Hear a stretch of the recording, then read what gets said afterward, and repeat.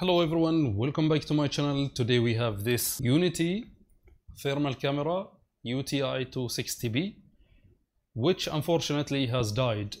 I left it charging, and when I came back I found it taking 4 amps of current, and it was really hot to touch. So when I tried to turn it on, it never turns on. Okay, so let's open it together and see what went wrong on it and if we can fix it together. Okay, so let's take it apart first. I think there is 2 rubber pads here that needs to be taken off, and I think there is 2 screws up here, and we need to take this plastic sheet which covers the display. Okay, so let's try and take it without destroying anything.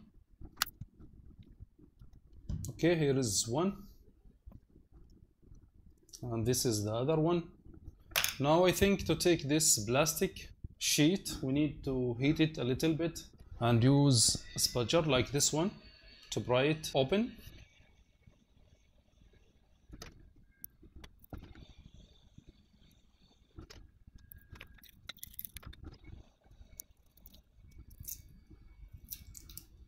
Okay, so this screen protector is out. As you can see, it has a double-sided tape. And as you can see, we have 2 screws up here. Okay, let's take the screws out.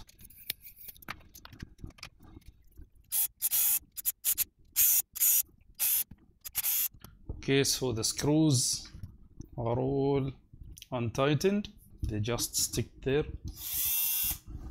Okay, this is one. Okay, all screws, 6 screws are now off. And as you can see, we need to pry it this way because there is a ribbon cable here. Okay, so let's disconnect the battery. Here is the battery. I don't know if the battery still has charge or it has been discharged because there might be a short on the circuit. Let's test it. We have 4 volts actually there, but the camera does not start. So let's take this ribbon cable. Okay, I want to connect the USB charger cable here to the board again and see if it still takes 4 amps. Okay, so I don't know if there is anything shorted here next to the battery charging circuit or next to the controller circuits inside there. Okay, so I will connect the charger. Let me bring a meter. Okay, as you can see, it works. We have 5.22 volts and 0.00 amps. Let's connect the camera and see if it draws anything. So it draws 4 amps, 4.6 amps, and the voltage drops to 4.2. So I don't know if we can feel the heating component. Fortunately, I have another camera which is mounted here. This one, I don't know if you can see it, but it is mounted on my microscope. Let me turn it on and I will inject voltage again using the USB C. Okay, here is the thermal camera. As you can see, let's try and inject the voltage again or connecting the USB C.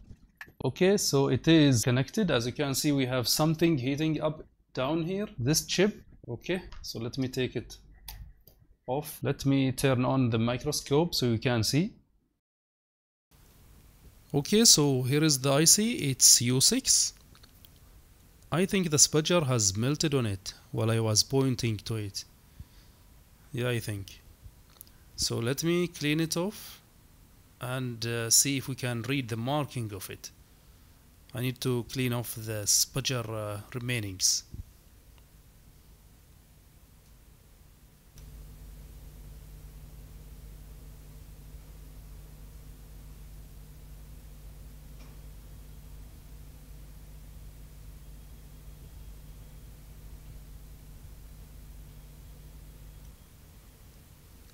Okay, so the marking I think is A25P or something like that.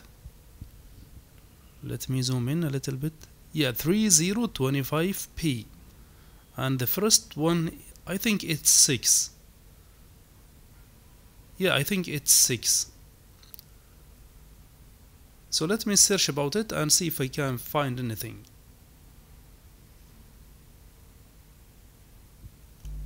Okay, so here is the IC. Its part number is actually TPS630250.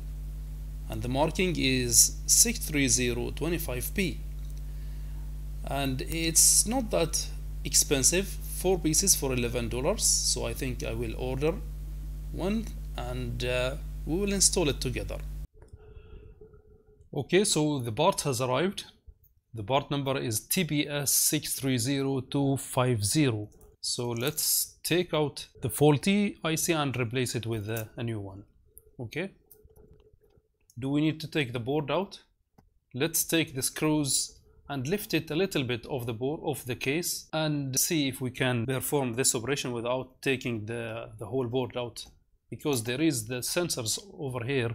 I don't want to disconnect the sensors, but a screw here might conduct the heat downwards to the case, so it will melt the plastic. So let me take the screws and see if we can lift it a little bit off the case.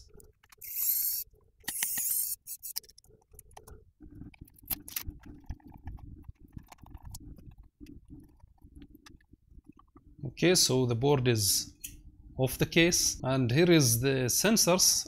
There is actually a heatsink over them, and this ribbon cable what connects the sensors to the board. I think we can disconnect it easily. Yeah. So now we can take off this IC. I will do it like this, so the hot air will not damage this ribbon cable of the screen, and it will not affect this connector over here also, and this connector. Okay, let's take a new one. Here is a new IC, and let's go under the microscope.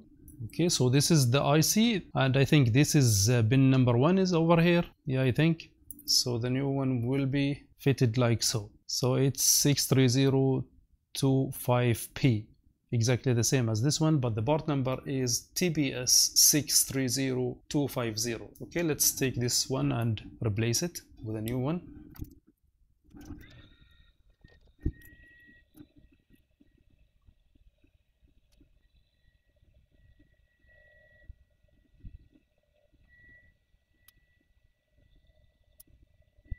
Okay, so the IC is out.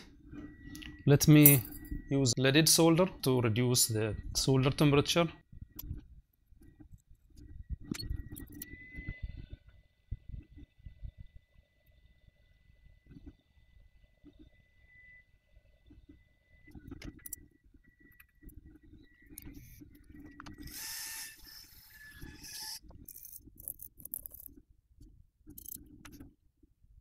Okay, so I think it's soldered correctly. Let's try it. I will connect the battery.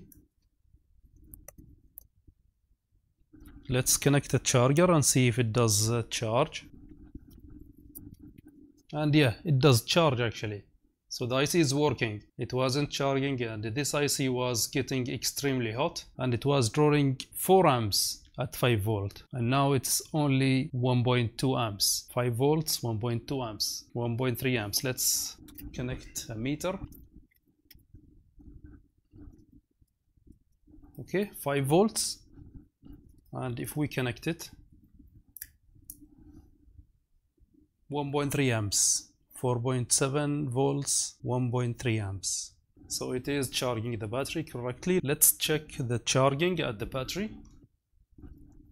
4 volts, 0.099. Will it go up? And yeah, it is actually charging very slowly, but it is charging. Yeah, it is charging. So the camera is now fixed. Let's try and turn it on without the charger. But we need this panel here to turn it on. The switch is here. So give me a few minutes to install it all together, and then I will try and turn it on with you.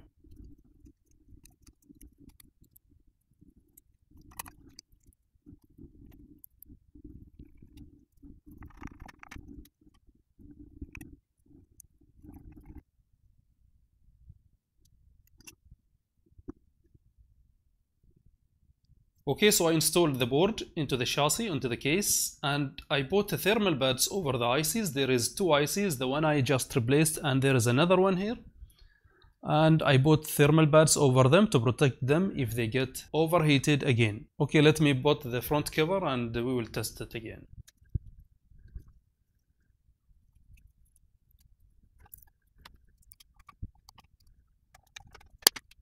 Okay, let's try and turn it on. And yeah, it does work. Uni-t. So this IC was the main issue on it and caused it to stop working.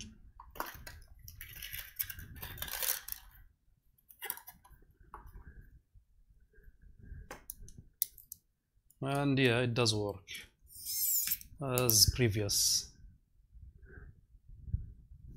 Okay, so this thermal camera is now back to work. I hope you enjoyed this repair. If you do, please don't forget to like, share and subscribe to my channel. Thank you so much and see you in another video.